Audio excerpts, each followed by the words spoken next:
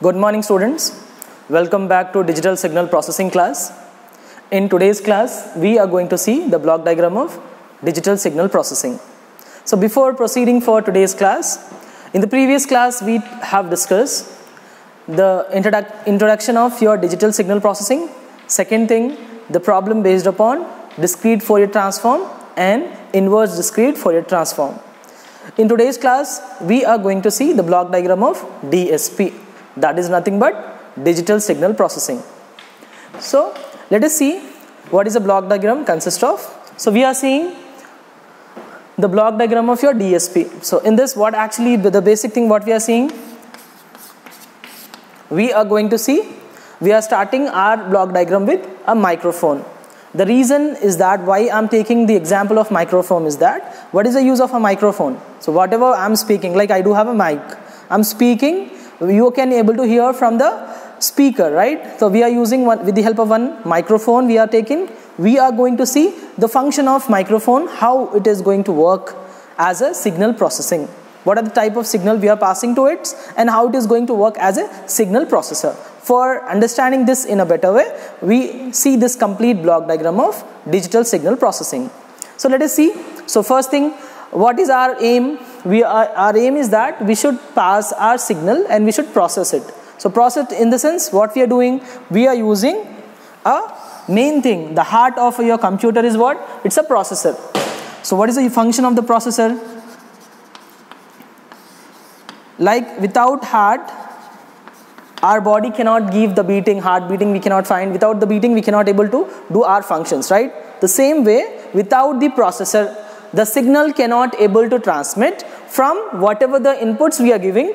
It cannot be correlate to a specific output.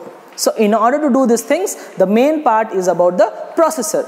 So I am taking the help of one microphone.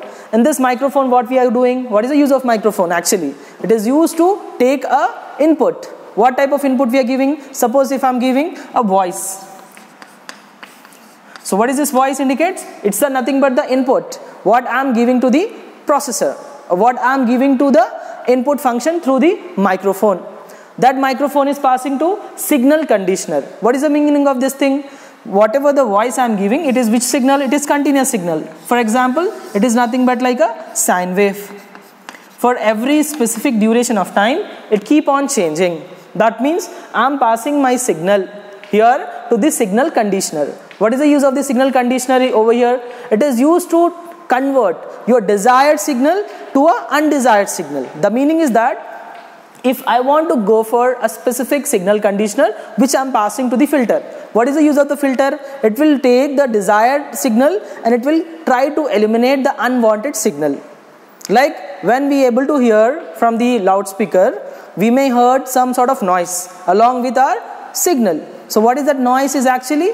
That is nothing but your unwanted signal. You try to remove that unwanted signal, you try to get the desired signal. That can be done by using one filter.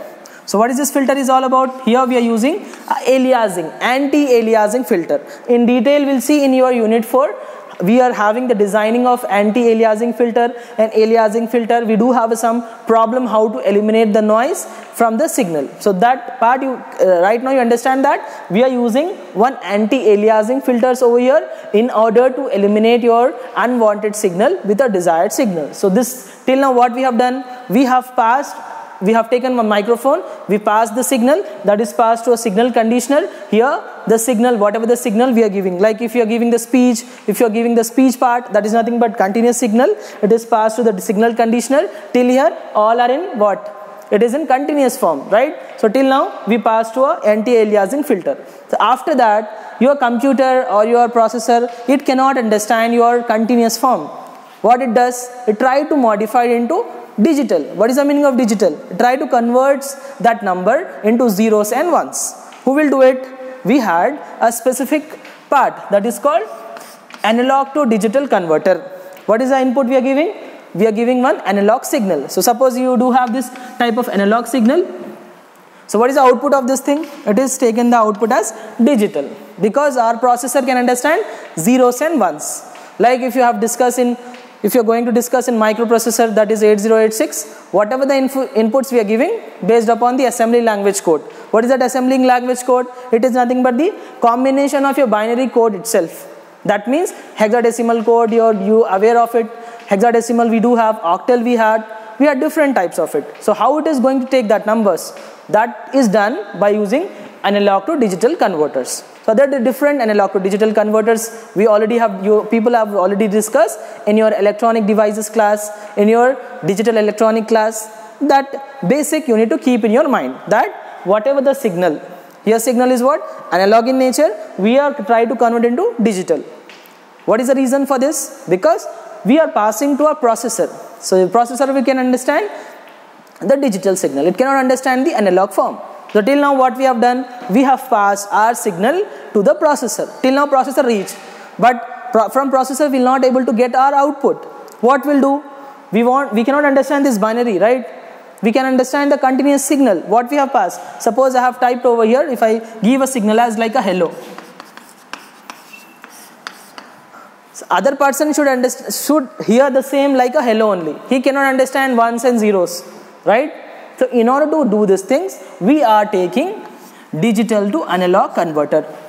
So this is normally called as D2A converter. So what is the use of D2A converters? Whatever the inputs, this information is in which form? It is in binary form. That you are trying to convert into analog form, right? So this is done by the D2A converter. So that D2A converter till now we reach it. But when you see this D2A converter output, it may have some noise, right? As I already said you, whatever the information we are going to give, it cannot get exactly the same one. It may have some distortion because of your part what you are connecting. So in order to eliminate those things, what we are doing, again we are taking, here what we have taken, anti-aliasing filter, where over there here will take aliasing or smoothing filter. So what is the use of this smoothing filter? If they have some distortion, like if I give sine wave like this, it may get the output like this in distorted form, like this I do give. So I need to remove this distortion, right? I don't want to get these part. I want to remove these portions. I need to make the signal smoother. So how we'll do it? What is the criteria to do these things? That is done by the smoothing filter. So that smoothing filter try to get the desired, whatever the inputs you are giving, try to get the same output over here, right? So since it's a microphone, so what is the output of this microphone? Would be a speaker. So here we are considering as a loudspeaker. So this is the way your smoothing filter will convert the signal. Then this is passed to the same filter, that is smoothing filter. Then it is giving the desired input what you have getting over here. So then you will get the same information like a hello. Like, so if you are typing like a hello, you want to get the same thing over here. So in order to get that thing, we want. So students, so we have seen the block diagram. So once again see this thing. We'll explain you the complete detail about it, how it is going to work. So what we have done, we have taken microphone. In the microphone what you're giving input. So input in the form of continuous form. So that continuous form is we are taking like a signal conditional. What is the use of this signal conditional? Take the signals, whatever we are giving, like if you are giving the sine wave, we take that sine wave. Then again we pass to the filters, that is the anti-aliasing filter. He'll try to segregate, try to modify the desired input signal to undesired input signal. That is done by the anti-aliasing filters. So like in your communication or some other thing, you may come across like a sampling theorem. What is the sampling theorem is all about? You will be having one sampling frequency fs greater than or equals to 2 times the maximum frequency.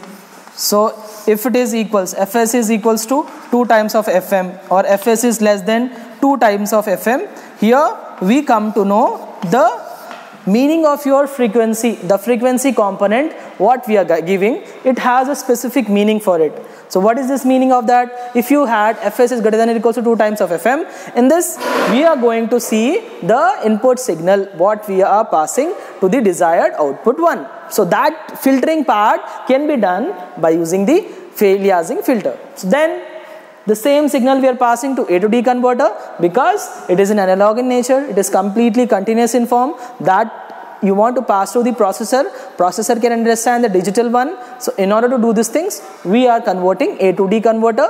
There are different types of methods you people have seen. That method we are going to use in this A to D converter. After that, we got the binary form like this. We got it. So this, whatever the information, it's not specific this code, it may get any code. That depends upon your input signal, whatever you are passing, but the combination here should be zeros and ones. Like if you give alphanumeric value, like ASCII code, ABCD if you type, every ASCII code, small alphabets, bigger alphabets, lowercase, uppercase, special characters, everything has a specific code. So that code part, whatever the information you're giving, that could be converted into this form, zeros and ones. Then that is passed to our main part, that is the processor. So the different processors, like in your cell phone, you people have seen the processor. We'll be having Pentium 4, Pentium 5, or different versions. Quad core, everything is there. So every processor, what is the use of the main processor? It's just like a working. Without the processor, your system cannot work. So without the things, you need to pass from the processor. So till now, we have passed our information. The other person has not received it. So in order to receive these things, we are taking the reverse. So A to D reverse is what? Here A to D is there. Here what we are doing? We are taking D to A. Because we have passed analog, so we want to get analog here only. So that information of ones and zeros, this 1 0 1 1 0 is the same thing if I want to take it. 1 0 1 1 0 0 0. Till now, processor process the data and done the operation, whatever you want to perform, that is done by the processor. From here, it is passed to D to A converter. So D is what? Digital input. This is what? Digital inputs. So that has to convert into analog form like this. So you have this analog form. So this is the output of your D to A converter. After this D to A converter, you are passing to what? There what you have used in, you have taken a anti-aliasing filter. This is nothing but the aliasing filter or smoothing filter. So this aliasing or smoothing filter, what is the use of this thing? This is try to remove or reduce the unwanted signal or noise. Then it is passed to the loudspeaker. From the microphone, this is the input, loudspeaker, that's the output. That's how your digital signal processing, just an example of your microphone we have taken and we have explained its block diagram. So in today's class, you people should understand and make the note of the block diagram and write points by your own. In tomorrow's class, we are going to see the more problems based on FFT. That is fast Fourier transform, DFT. We had different methods like linear convolution is there, circular convolution is there, matrix multiplication methods are there. Those problems we are going to see in upcoming classes. Thank you for today's class and make the notes of this thing.